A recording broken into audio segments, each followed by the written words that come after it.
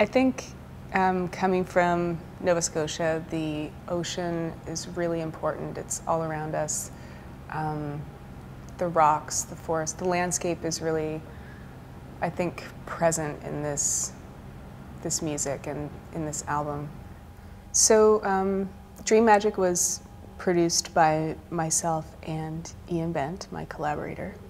And when it came to mixing the record, we listened a ton to different people, and the sound that I just absolutely was in love with was the work of Mark Lawson, who works with Arcade Fire and has worked with them from the beginning.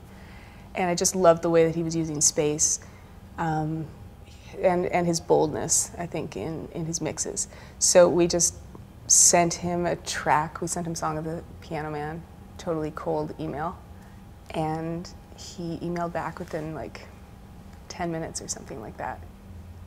Once we'd gotten back from Montreal and we'd mixed the record, getting used to the mixes and just letting that sit and sink in of what we had created was a long process, and just putting the music on, listening through headphones, listening through the stereo, and just I would just try and let my mind be blank and black and just say, what did we make?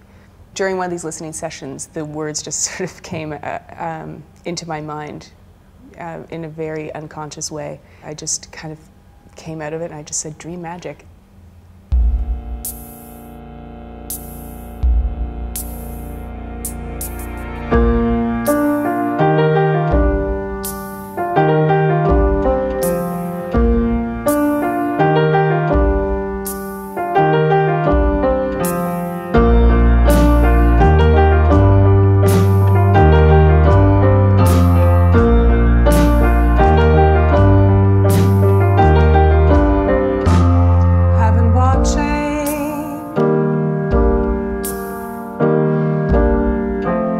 I've been wandering, we've been saving